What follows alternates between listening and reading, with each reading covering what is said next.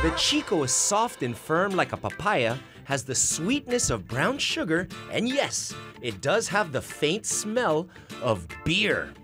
May amoy kasi yung Chico, siguro ihalin tulad nila sa amoy ng alak na kumapit sa bibig o sa balat ng uminom. So ang Chico kasi parang ano siya, amoy alak, lalo na kung hinog. Pwede mo imbestigahan yan. Ako personally, alam ko rin to na kapag yung prutas na Chico ay inamoy mo, mukha nga siyang amoy alak, no? Amoy Chico ka, ang baho mo.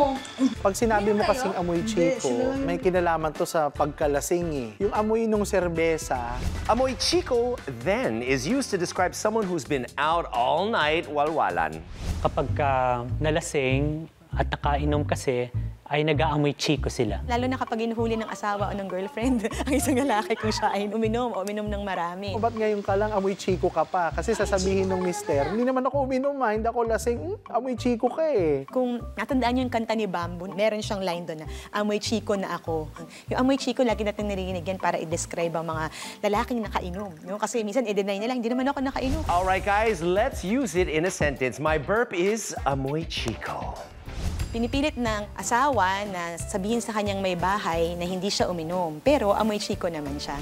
Umuwi ang tatay ko na amoy Chico kagabi. Kala mo hindi ko alam amoy Chico ka.